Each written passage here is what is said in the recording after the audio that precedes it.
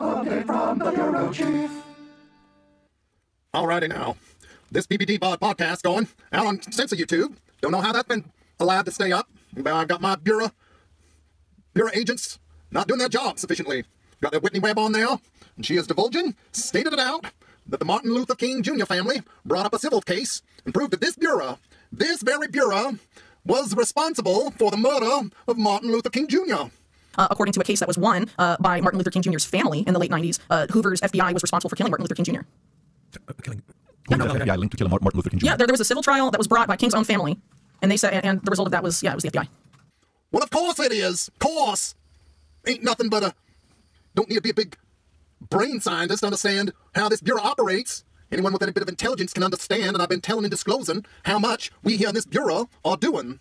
There are so many other people that are just NPCs, so it doesn't matter.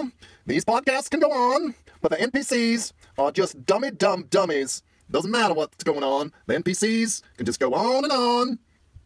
Now, Miss Whitney Webb, she's been saying, they've been asking her on this podcast if she's afraid of getting Clintonized.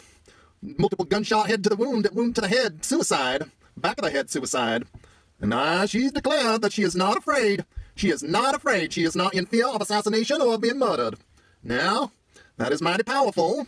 And I do admit that I applaud that kind of courage. But that is against the New World Order. That is against the Agenda 2030. And the fear that the media and that these bureaus and all our secret abominations and murders are derived and set up to squash is that kind of courage and courageousness.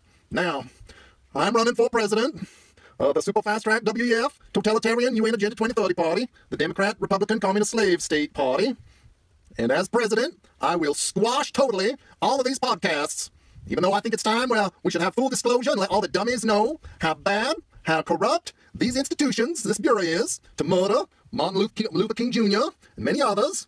I do not like people to think that they got free flow to just speak about these things. I have more to say about this Miss Whitney Webb.